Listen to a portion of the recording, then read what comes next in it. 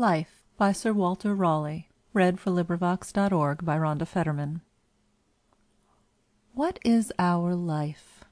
A play of passion; Our mirth the music of division; Our mothers' wombs the tiring houses be Where we are dressed for this short comedy; Heaven the judicious sharp spectator is, That sits and marks still who doth act amiss; Our graves that hide us from the setting sun Are like drawn curtains when the play is done.